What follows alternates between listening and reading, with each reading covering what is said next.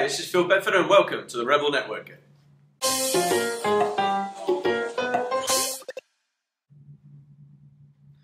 Hi and welcome back, and we're here with Amal Loring. Amal works with a company called MBD and they're experts in cultural diversity.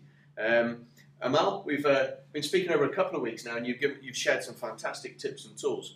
What I wanted to do is just go a little bit general about just cultural mess-ups, really, when people don't even know they're doing it. And I was just thinking about the other day when we were actually trying to arrange for a young lady to attend one of our programs. And basically she came to us and said, look, sorry, I can't attend this week, I need to reschedule. And my PA replied to her, oh, that's a shame, no problem at all, let us know when you can attend and we'll be in touch. And she came back to us and was completely insulted about the way we'd spoken to her.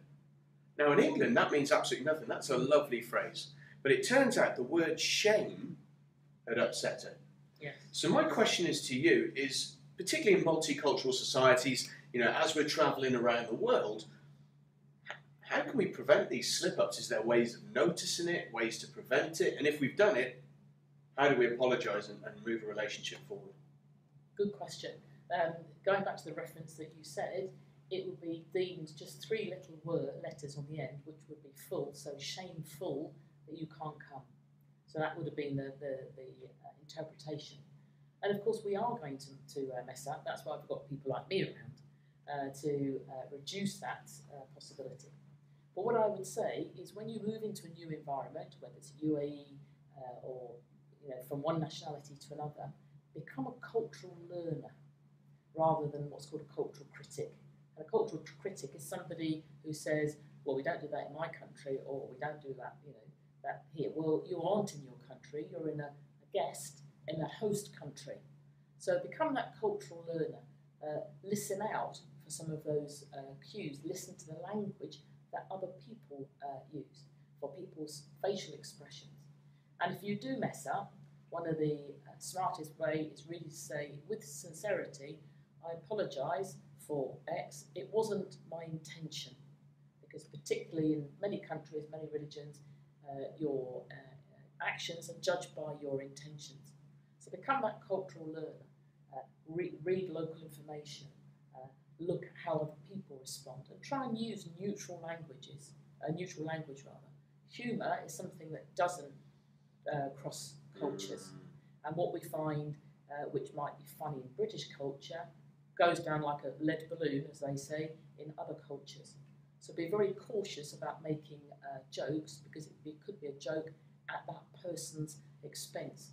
And so therefore just keep your language neutral. Don't make any references to things that could be misinterpreted. It's very interesting how you say that, actually. A lot of people would assume that the British culture and the American culture were quite similar.